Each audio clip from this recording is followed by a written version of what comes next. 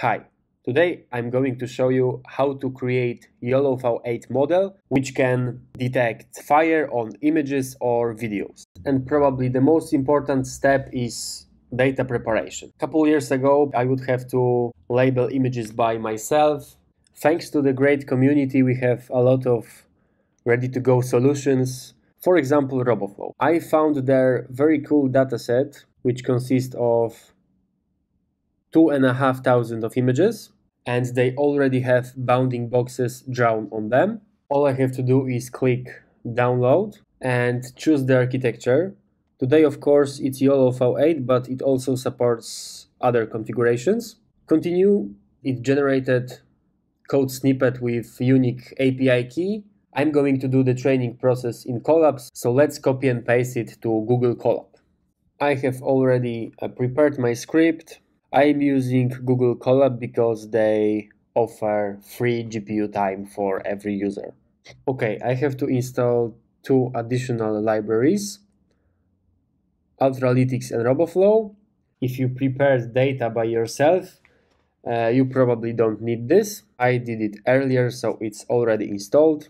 Some imports, and this snippet is pasted from RoboFlow. Now we can train the network.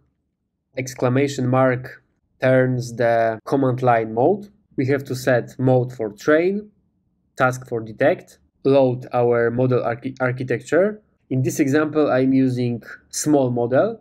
I believe there is also nano model, medium model, and large model. Path for the data and number of epochs.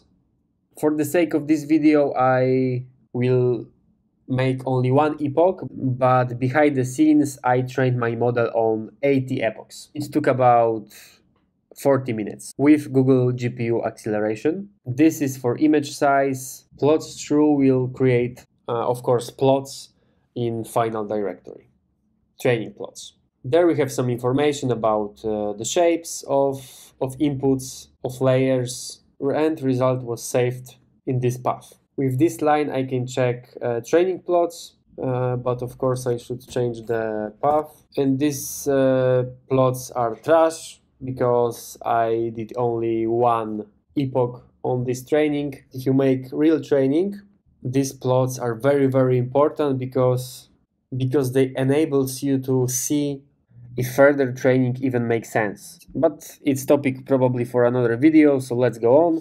The last line, you would probably want to do validation for your model, and that's it. It's pretty amazing that we can train network on custom data with 5, maybe 10 lines of code. Your model should be saved here, depends on how many training you did, and by default it's called best.pt. You can download it here. I'm not doing it because I already did. I downloaded my 80 epochs model. So let's switch to my local Visual Studio Code. This code is even simpler. First load the model and then predict. Conf argument is the threshold. Now it's set for 60%. Let's start with some static images and change show to save. Okay, my bad.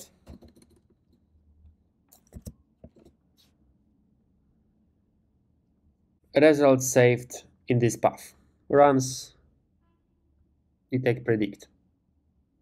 Model has 68% of confidence that this is fire. Not bad, but also not good. You can ask why not 99% of confidence. There are 3 main problems. Most important, dataset consists of images with forest fire, with industrial fires. This photo looks like from studio because of its perfect black background. Next issue is training time. It should be much longer. And last issue, the architecture. I chose the small one because it's faster than the big one, but usually has worse performance. Look at the second picture.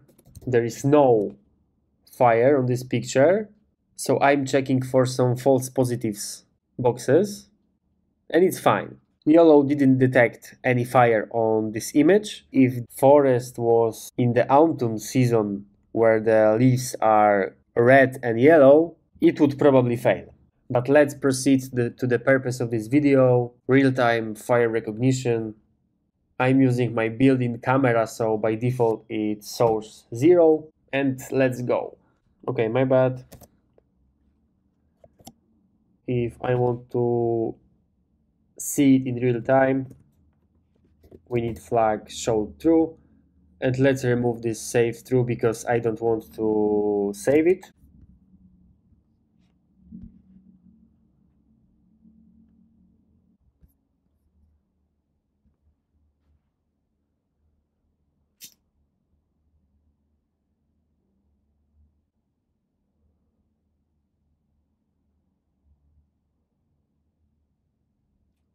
For 1 hour of work, I think it's pretty cool. First step to improve this model accuracy is to retrain it on much bigger dataset. It would create better generalization, in simply terms, better performance.